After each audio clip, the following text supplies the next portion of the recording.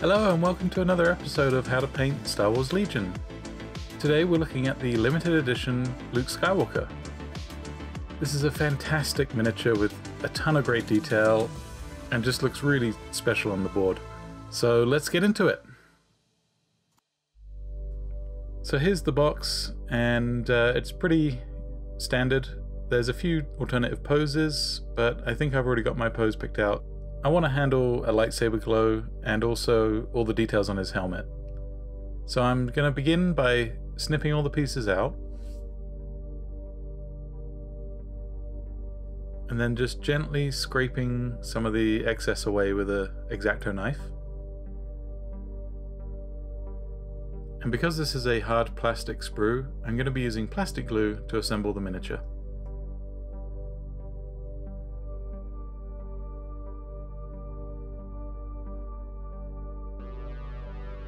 And then once he's built, we're going to move on to priming.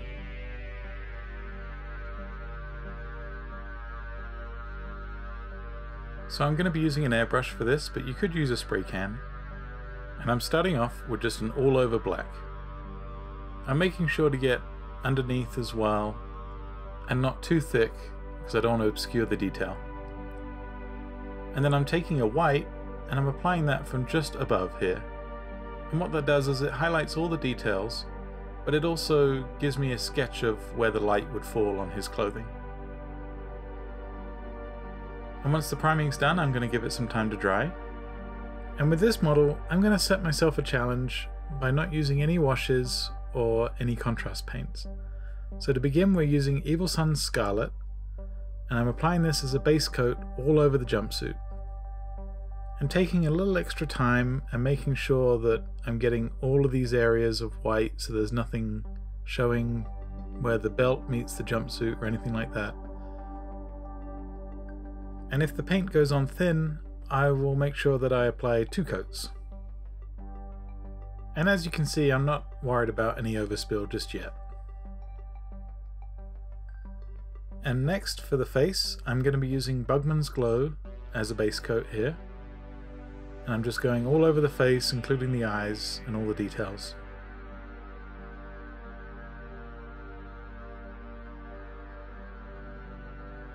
For the gloves, I'm going to be using Baneblade Brown, and I'm applying this in the same manner as I already have for the jumpsuit and the face. Just a nice thin base coat all over.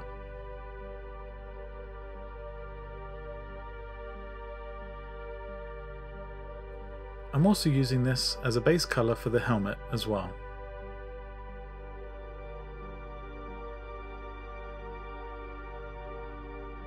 I'm switching to Pro Acryl's Neutral Grey, and I'm using this for metallic areas, so for example the lightsaber hilt.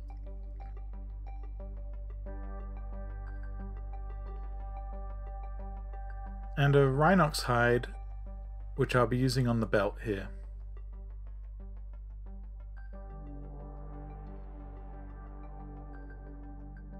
I've decided to switch back to the neutral grey for all the straps and the chest piece and vest. The idea is that I want all of these base colours to be the darkest tone, and then I'm going to build up in highlights. So it's going to look a little weird to begin with, but you'll see as it comes together.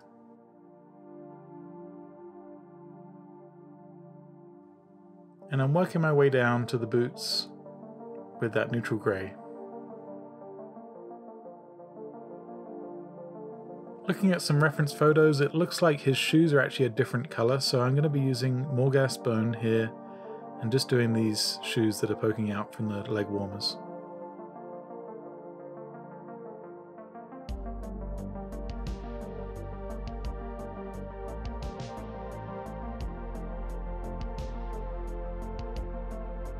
I'm using some neutral grey on the details on his knee here, and then switching over to a coal black and using that for the strap.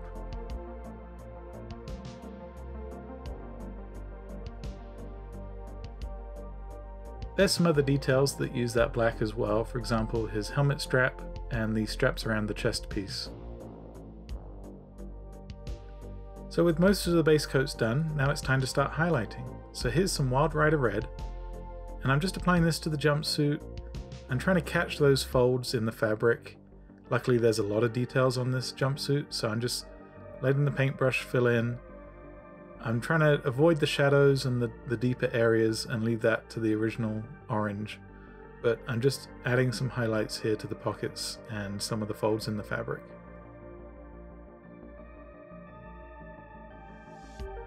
For some of the more fine areas, I'm just letting the brush catch the sculpt as I drag it across.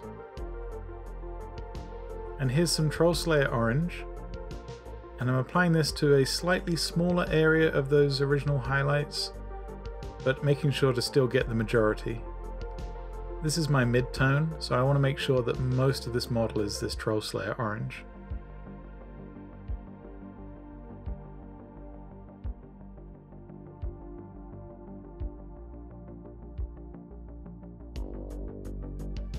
I've mixed in a little bit of white to get a kind of a light orange here, and I'm just using that for my highest highlights. I don't want to go much brighter than this because I don't want it to appear shiny. So this is my brightest tone now, and I'm just catching the very small areas of the fabric. I'm also choosing where I highlight as well, so where I would think the sun would normally hit his fabric. So for example, the folds under his legs aren't getting this highest highlight.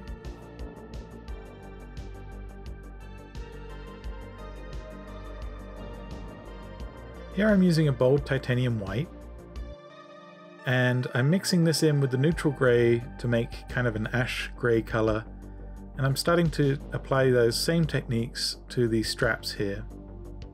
So I'm starting off with a mid-tone, and then I'll build up to a white highlight. I'm also applying this to the vest as well.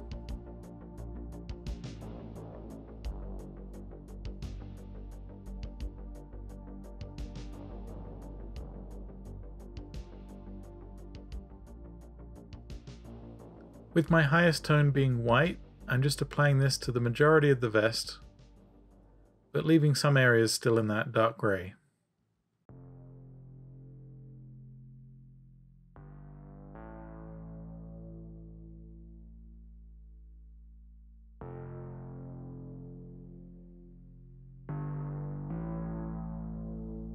And then I'm doing the same again on the leg straps.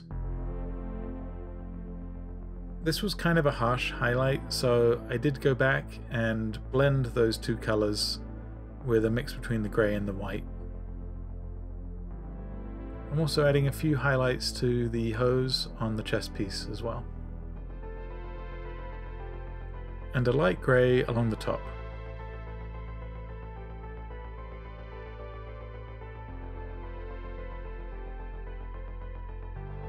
Now I'm using a fan favourite here, this is Deck Tan, and I'm applying this as a highlight to the gloves.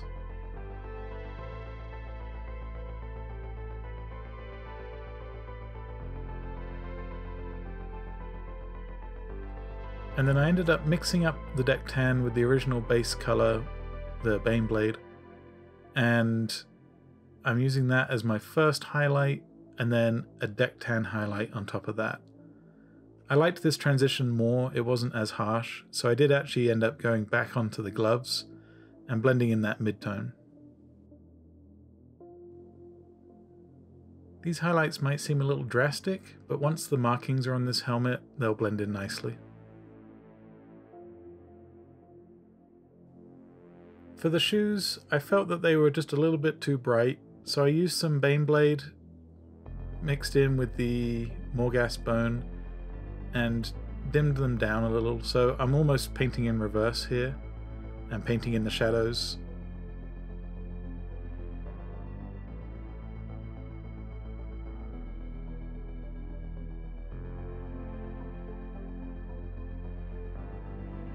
And for the leg warmers, I mixed in a dark grey and applied that as a shadow as well. I wanted the top of the miniature to be brighter overall than the bottom of the miniature, as I wanted to kind of capture some sunlight, so I made sure that these highlights weren't as bright as the ones I was going along the top of the Mini.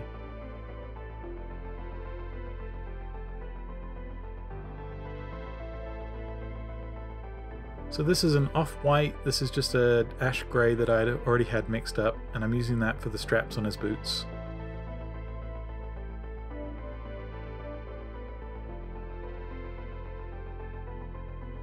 And then using that same colour, I'm just adding a few of these rivets and details on his belt here. And just a quick highlight on his chin strap.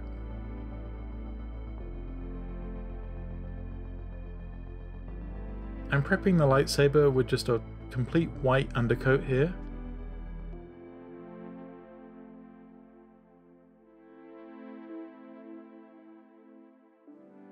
And we're starting with Caledor Sky, and I'm just adding a few more details to the chest.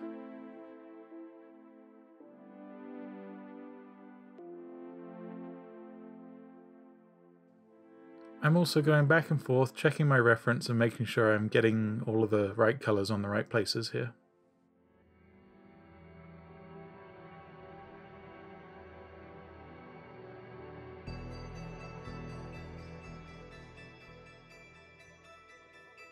For the face, I'm carefully dotting the whites of the eyes with an off-white, and I'm not too worried about overspill because I can clean it up with that original Bugman's Glow flesh tone.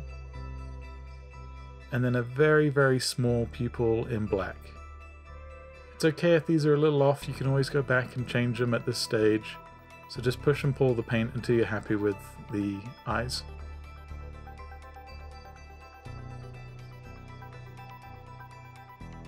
For the majority of the flesh tones, I'm going to be using pink flesh, and I'm just applying this the same way I did on the jumpsuit. This is my mid-tone, so I'm making sure most of the face is this pink flesh colour. And I'm leaving the Bugman's Glow in the recesses. I've mixed a little deck tan in with the pink flesh, and I'm using that for just a couple quick highlights here. And I'm just dabbing on some highlights, I'm not covering that original pink flesh.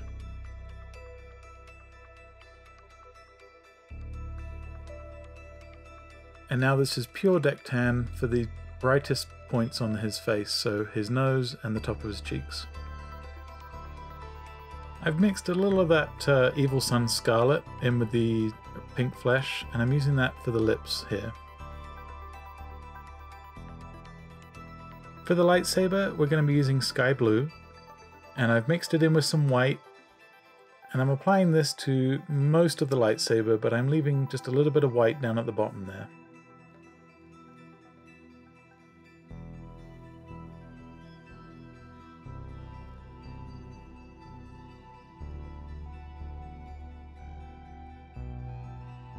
This is pure sky blue, and I'm applying this to about 50% of the saber blade upwards. I'm going back in with the white and just reinforcing that initial glow from the base. There's a ton of different ways you can handle the lightsaber. This is kind of like my preferred method that I've done on other miniatures, so I'm just going to keep this consistent. And because this miniature will be viewed from the front, I'm just adding a hint of white just along the edge of the blade here. I wanted to experiment with a object source lighting glow. Blue is quite hard to capture on some tones, but it works really well on these ivory and warm colours. So this is just some of that initial light blue that I put on the saber that I'm just gently applying to the jumpsuit and the edge of the helmet. I'm going to be using a Tau light ochre here for the lenses on his helmet.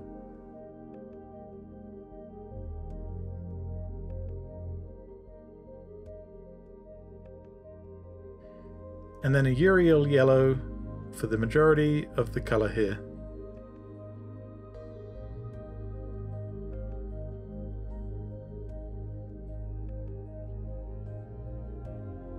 And a very small white highlight for some reflected light.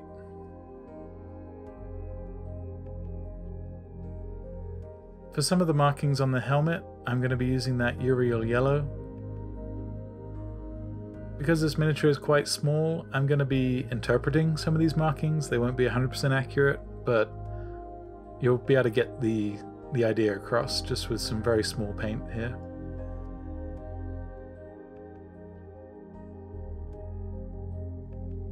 Again, I'm just using some reference online, and then I'm going back in with that initial thick tan and tidying up any details that overspill.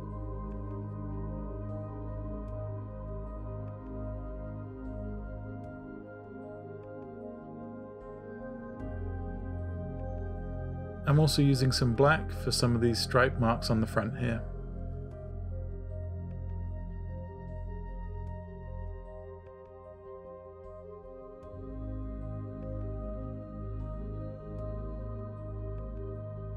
So for the rebel symbols, I am going to cheat a little bit. I have these decals that I haven't used yet. I ordered them off of Etsy, and I'm just placing these on as I normally do my decals. You can paint this symbol quite easily if you do a red dot and then 2 tan dots either side to make that rebel symbol. For the base, I didn't quite just want that white, so I'm using a very watery sky blue here and just applying it so it sinks into the recesses.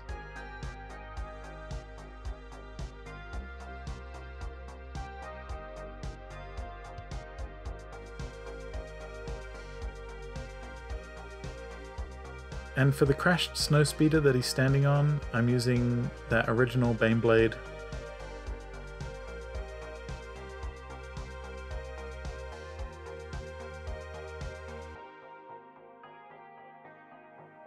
I'm applying this quite loosely, and then I'll go back in and tidy this up with some of the white in a minute.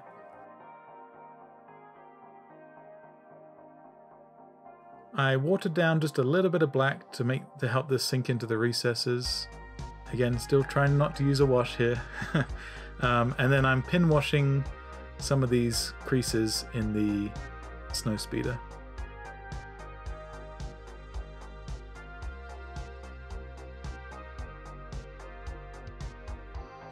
And then I'm just doing some quick and sketchy highlights on the engine here. Exactly the same method as I did on the gloves and the helmet.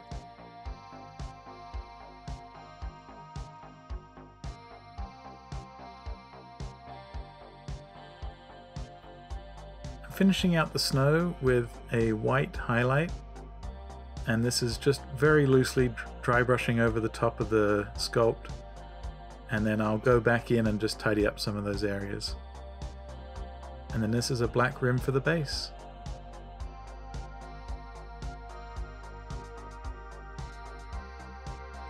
And there you have it, Luke Skywalker ready for the Battle of Hoth.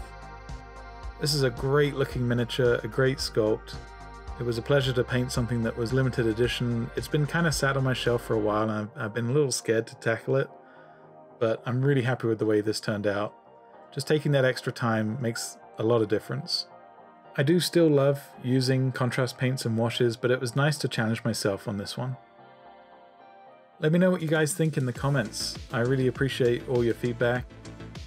If you're new to the channel, please consider liking the video and subscribing for more content. I release a new video every week. Hopefully you guys find this informative, and thank you again for all your recent love and support. I will see you all in the next one.